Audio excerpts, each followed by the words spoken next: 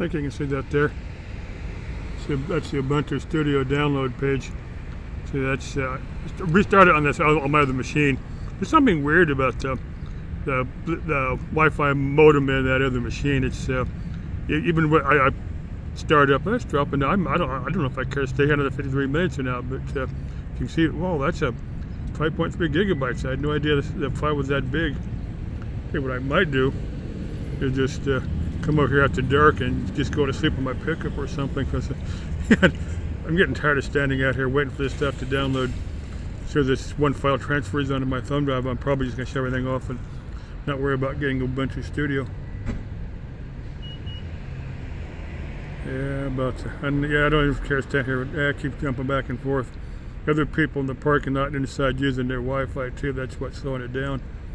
It's a popular spot to use the Wi-Fi. Yeah, I'm getting tired of standing here.